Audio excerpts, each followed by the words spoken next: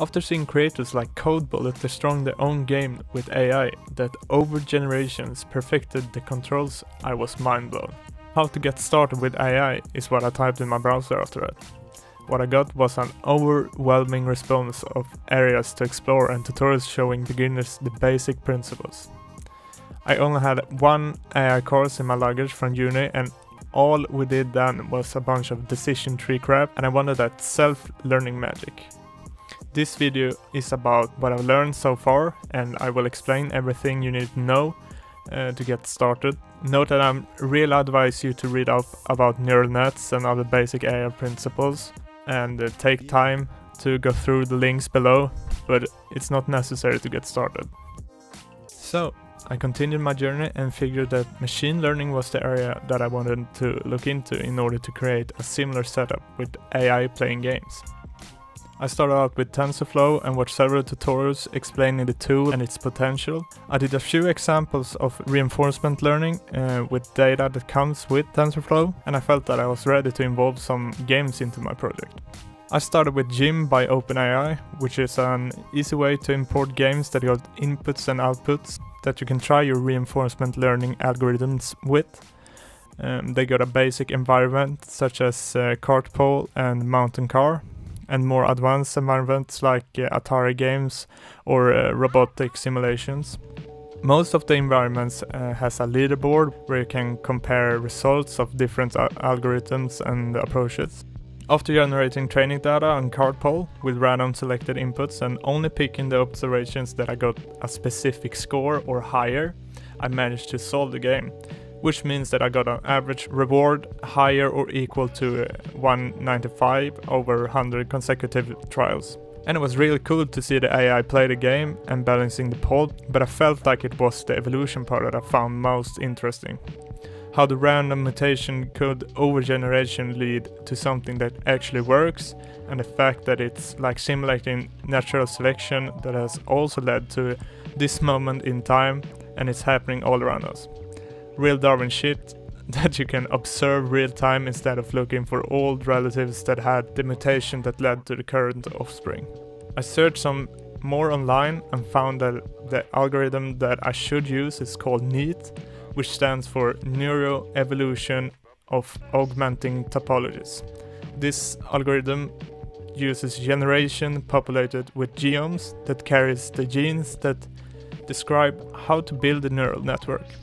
Each genome in each generation carries information or a set of genes specifying its nodes, which translates to neurons, and its connections between the neurons together with an innovation number.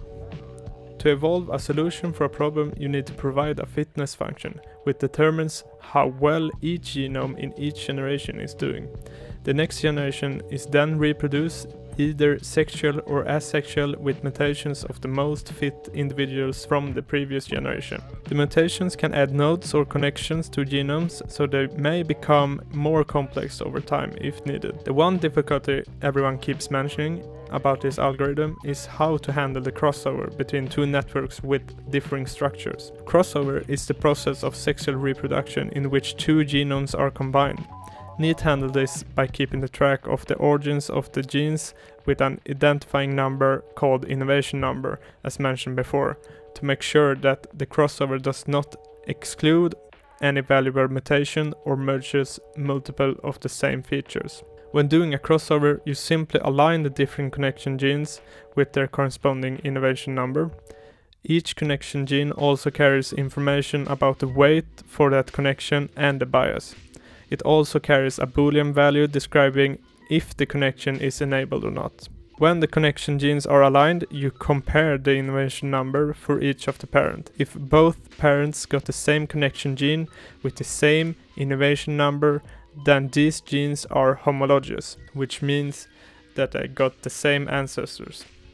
You either take the gene from one parent or the other. I'm guessing this is based on how fit the parent is. If the parent is more fit than the other, it has a higher chance to pass over their genes. There are also disjoint genes, where only one of the parents got that specific gene, and there is no counterpart to it. genes that does not got a counterpart from the other parent and exceeds the other parent's maximum innovation number is called excess genes.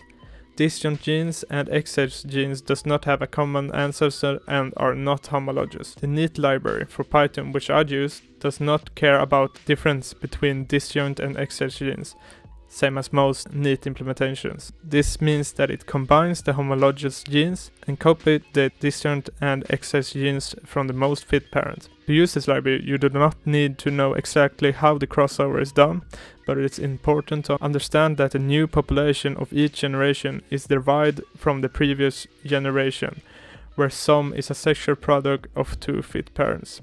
Each generation is not only populated with crossover from fit parents, there are also mutations of the most fit individuals of the last generation.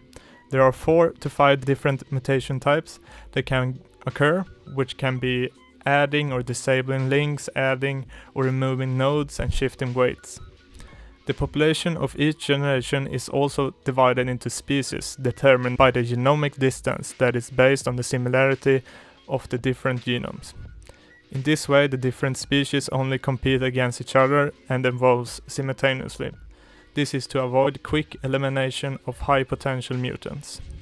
Okay, so now we got the basic about NEAT, or at least a basic understanding on what's going on. There's a lot more to discover under the hood. Fuck that shit, let's start coding. I use the NEAT Python library, which is a Python implementation of the algorithm that you can download and use within minutes. Go check out the website with all info on how it works and how to install below. The first thing you will need to set up is a configure text file with different parameters that the algorithm will use, and that will make it easy for you to change the algorithm to fit your problem. Here you can specify the different inputs and outputs you need and how many hidden nodes you can start with. You also set the population size and the fitness threshold along with many other parameters that will control the mutation and crossover and much more. I took the template from their example to start with and changed some values depending on the project I work on. I suggest that you check out their explanation of all the parameters in order for you to understand what you need to tweak to get the desired result.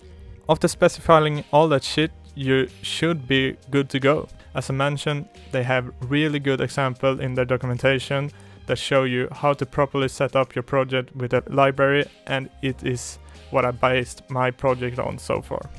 And now, let's finally solve the card pull game with NEAT and get it over with. I made a function called eval genomes, similar to the example in the NEAT documentation. In this function I configured the net for each genome. Each genome starts with an initial observation of an array with zeros, which is because I did not find a way of getting the observation of the game without taking an actual action. They also initially start with a fitness of 0. There's only one way from here, and that's up, hopefully. Now each genome will play the game, creating an output based on the previous observation and either performing an action of 1 or 0. Each genome will continue until the game is done or it has failed. Either way, the game is done. For each action it takes without failing, it gets an incremented fitness. I think the max fitness or the max score for the game is 200. Also added that if it goes below a certain position or angle, it gets a negative fitness and the game is done. This is because it's not necessary to continue with that run if it messed up balancing the pole. All this will continue for 50 generations and bam, we are finally there. When I try this game, it gets a score of 200 over 100 tries, which is maximum, I believe. You might wonder why I did not set the maximum fitness threshold to 200. And that is because when a genome reaches a fitness of 200, it might not be optimal or even good. The game ends at 200, but that does not mean that the balancing could go on forever.